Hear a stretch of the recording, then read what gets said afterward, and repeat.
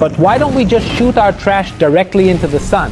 You just need to take a rocket, fill it with garbage, and launch it straight at our star. Simple, right? Guys, like the idea of throwing our trash into volcanoes, the notion of sending it to the sun has also come up over and over again.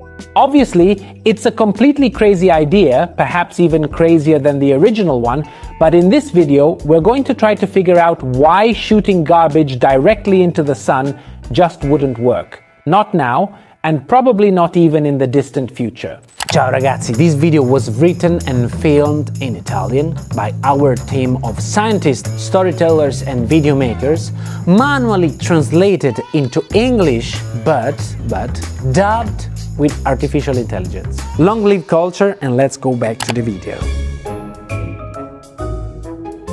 Launch pads.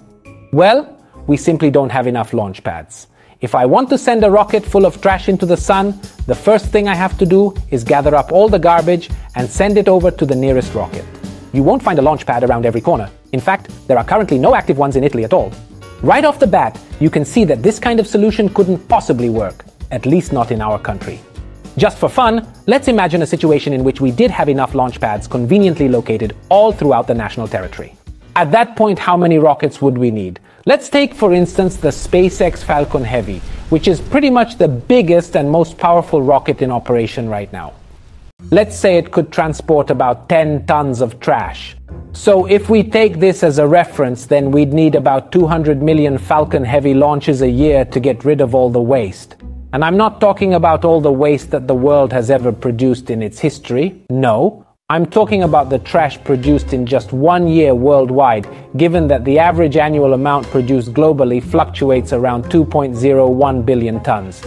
Just to give you an idea, the number of launches carried out across the whole space sector globally currently stands at about 140 to 150 a year, and we'd need to do 200 million.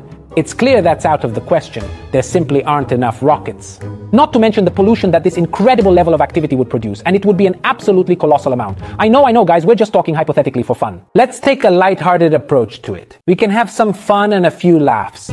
Besides the environmental and logistical problems, another big issue to consider is the cost. A Falcon Heavy might cost less than other types of rockets do, but we're still talking about around $100 million for each launch. If we multiply this number by 200 million, the number of launches we'd need every year, we get a total cost of $20 quadrillion. Over 230 times the entire global GDP. And all this is just to dispose of a single year's trash. Let's keep going. Let's take this further. Let's just say we're ready to shoot for the sun. How exactly do you launch something into the sun? Think about it. The Earth orbits around the sun at about 107,000 kilometers an hour. Everything on Earth moves at the same speed, including our hypothetical rockets aimed directly at the sun. Even if we aimed a rocket at the sun and shot it towards the sun, it obviously wouldn't actually crash into the sun. Why?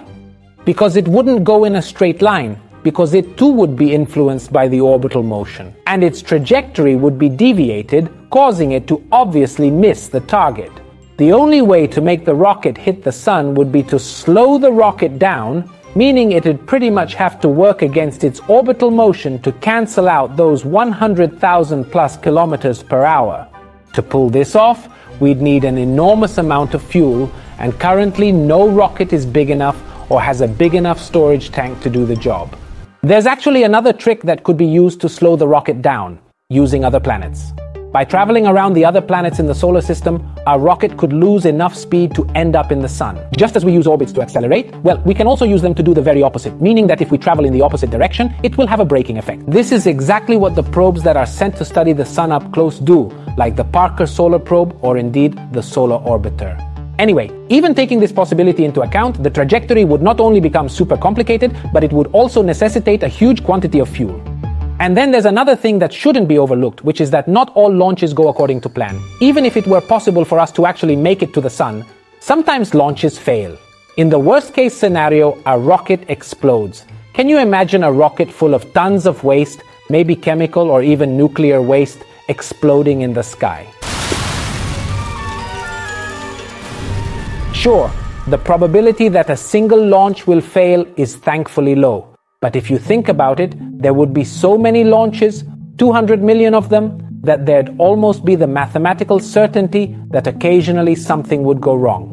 The most reliable rockets in history are the Russian Soyuz rockets, with a success rate of 97% over more than 1,000 launches. This means, statistically speaking, that 3% of those famous 200 million plus launches would end badly. 3% might not seem like much, but with 200 million launches, that's 6 million failures.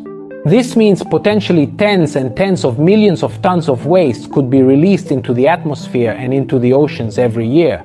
Okay, so this video is emphatically and intentionally lighthearted, but in my view, there's an interesting, serious aspect to it as well, and that is that when we don't know certain things, we tend to oversimplify them in our minds. What I mean is that in our heads, sometimes we simplify things to such an extreme extent that even monstrously complex things seem easy. This isn't just the case for topics like putting trash into volcanoes, space, or the sun, but also for current issues, energy issues, and economic issues. How often do we hear comments like, "These people don't do anything right. For our energy needs, we should only use solar panels"? Well, this oversimplification is typical of someone who doesn't understand the complex energy world. The moral of the story is that before oversimplifying an issue, it might be a good idea to consider the topic's complexity. As always, thanks so much for watching till the end. See you again soon for the next video right here on Geopop Everyday Science. Bye.